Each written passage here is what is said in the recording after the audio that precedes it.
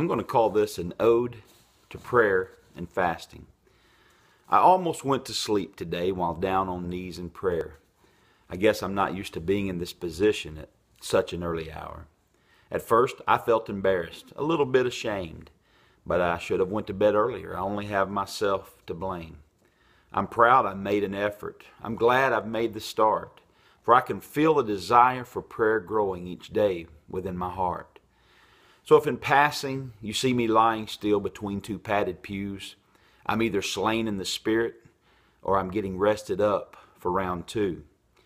You see, I could have been passed out from a hangover or sleeping on the street or lying in a cemetery where the grass is all mown so neat. So when you're finished praying, you can lock up. Don't worry, I'll be fine. The good Lord will awaken me and I'll be at work by 9. Now, I really love our church, and it seems it's had enough prayer there to last. And now our pastor is trying to get our church to learn to love to fast. Love to fast? I can't believe it. Who does he think I am?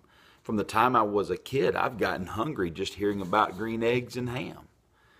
A regular, a partial, or Daniel fast. I can choose the one that's right for me with ease.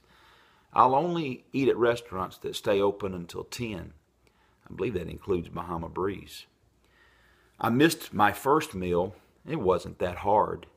And then I made it past another.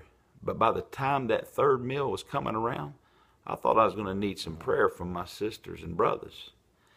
Then God's Spirit took over, and the flesh had been broken, and a peace like a river did flow. And I knew from that moment that it wouldn't be long until upon another fast I would go. If I keep loving my church, loving to pray and to fast, I'll find that God's power is real. And in the process, I hope that it makes me become a man of great godly zeal.